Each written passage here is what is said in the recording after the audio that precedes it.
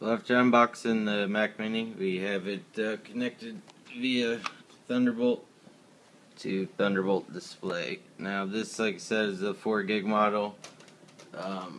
That's the specs there, Mac Mini late 2012. I covered the serial number because I know what you evil people would do. Concerns me with 4 gig RAM is the free available RAM just with a few open Safari, a downloader, and Cinebench is open. But we're going to go ahead and at the request of a couple of users and just so I know. And now I'm going to baseline this test now before and then after that RAM upgrade, but we'll not have anything to do with that.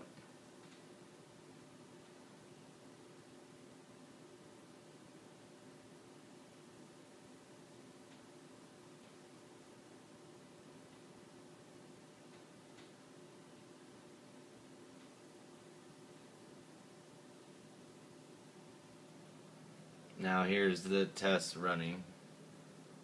Yeah, as you can tell, people, there's a lot of glare with Thunderbolt. Hello. But this is the OpenGL test running first. That's Cinebench Release 11.5. This is on the late 2012 Mac Mini release with the i7.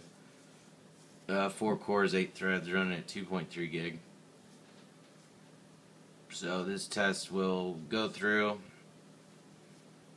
You guys have seen these tests before.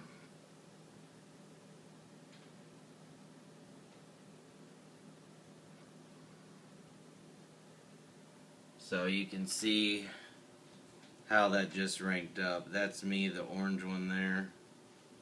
See if I can get a little zoomed in on it there. Come on, iPhone 5. Could be the glare. There we go. That's me, the orange one, Intel graphics. That's just the Intel 4000 because the late 2011 actually had the HD Radeon chip, but these just use the Intel 4000 because the quad core can process it. But as you can see, the score is, well, as it should be for a chipset for graphics built into the motherboard. So, but there's your 21.62 frames per second. So we can now run the CPU test.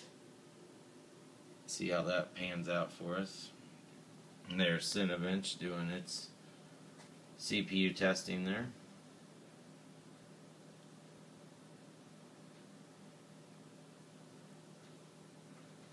Just basically loads up and renders.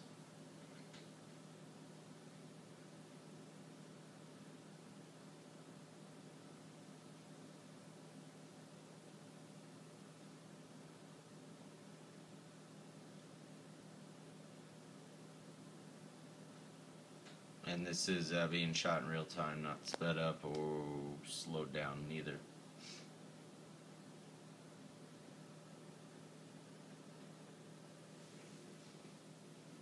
He's in the remote, and there's the Retina, 15-inch, and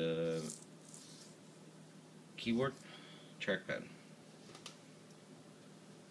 And my Ethernet, you can see that plugged in. Thunderbolt sports that direct connect, and then you just have the simple streamline cable there for your Mini. But that CPU test has completed there. You can see there we got 6.16 points there.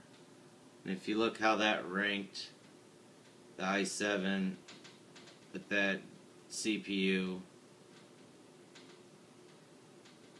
so above that would be like a server, AMD server, 12 core, which that's as it should be, and then 3 above, 8 cores, 16 thread. Those are Intel Xeon servers. So that would be a pretty good performance, I would say. So we'll continue making these. Please subscribe, and hope you liked.